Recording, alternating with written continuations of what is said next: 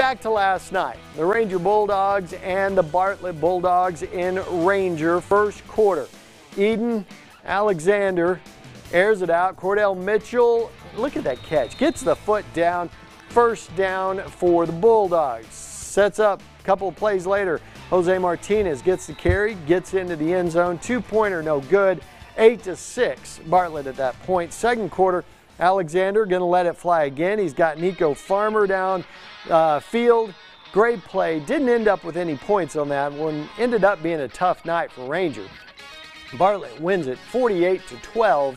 That's 9 straight losses for the Ranger Bulldogs.